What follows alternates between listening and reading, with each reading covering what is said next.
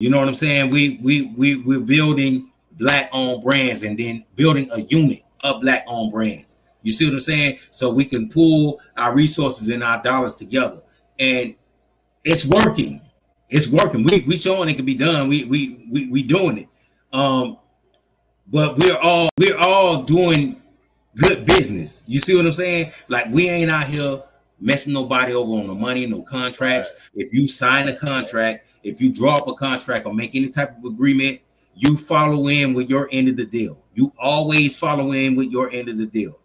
You never fall short. You do what you're contracted to do, and you do what you're obligated to do.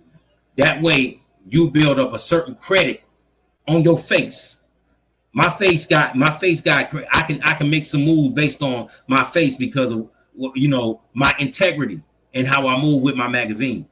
Anybody that deal with me, they'll tell you that. But I learned by being shitted by so many people, especially in the music industry. You know, seeing so many, everybody was just slime ball. I'm like, you know, that slime ball shit ain't never worked. So I'm gonna try to do the good thing. Let me do the right thing.